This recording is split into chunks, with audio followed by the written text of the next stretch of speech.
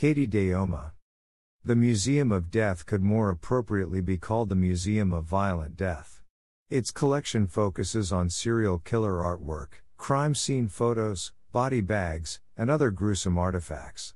Highlights include photos of Charles Manson Crime Scenes and the guillotined severed head of the Blue Beard of Paris, Henri Landru.